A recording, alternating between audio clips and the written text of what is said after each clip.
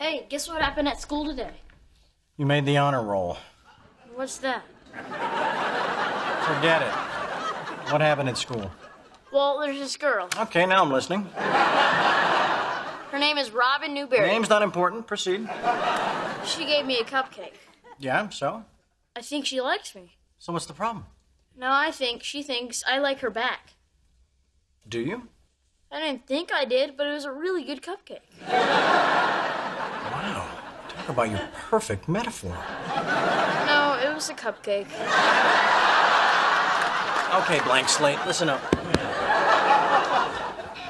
I'm going to tell you something that will serve you well for your entire life. Like when you're peeing outside, always face downwind? Better. By the way, what the hell were you thinking?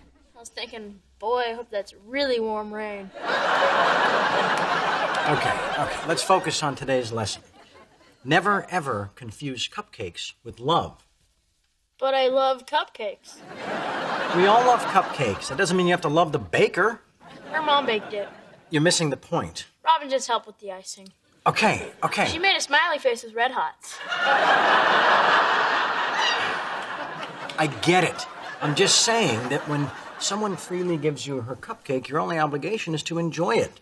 There's no reason to get emotionally involved. Why not? Because if you do, the next thing you know, you'll be stuck eating the same damn cupcake for the rest of your life. But it was a really good cupcake. I can't stop thinking about it. Yeah, I've had cupcakes like that. But the thing you gotta remember is there'll always be other cupcakes. And if the day should come when you find yourself in a cupcake drought, and those days come, don't kid yourself. Well, then you just shell out a couple of bucks for a nice ho-ho.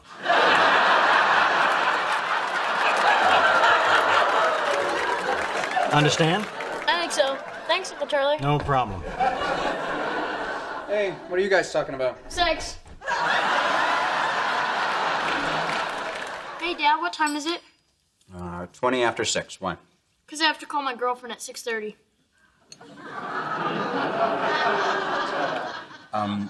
What girlfriend? Robin Newberry. Cupcake, Robin Newberry? Charlie, stay out of it. How can I stay out of it? If I saw a bus heading for him, would I not throw myself in front of it to save him? Would you? I'm just making a point here. Charlie, if you don't mind, I'll handle it. Jake, I thought we talked about this. Yeah, you said I shouldn't take a cupcake from a girl if I don't like her. That's right. So I decided to like her. More exclusive. Exclusive? That means I don't talk to other girls and I get a cupcake every day. I better call now. If I'm late, she yells at me. Congratulations, Alan. Your son is officially pastry whipped. Save them for dessert. How about brownies? No thanks. Brownies just remind me of cupcakes. His little girlfriend dumped him. Really? She said she needed her space. I'm sorry, buddy. Want some advice? Yeah. What do I do, Uncle Charlie?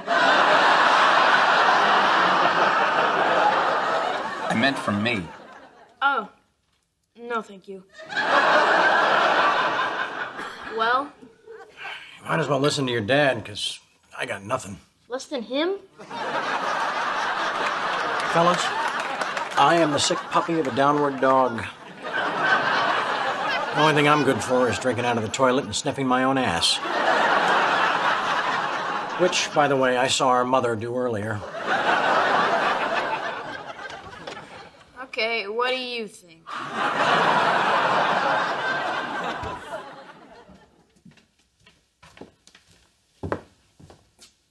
What smells so good? Your kid's in the kitchen, baking. You're kidding. Hey, Dad, want a cupcake? Sure. Uncle Charlie? Thank you. Have as many as you want. I got another batch in the oven. It's very tasty. What prompted this? I figured out I don't need a girlfriend. If I want a cupcake, I just make it myself. Taking matters into his own hands.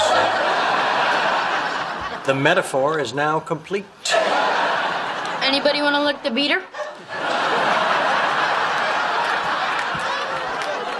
No.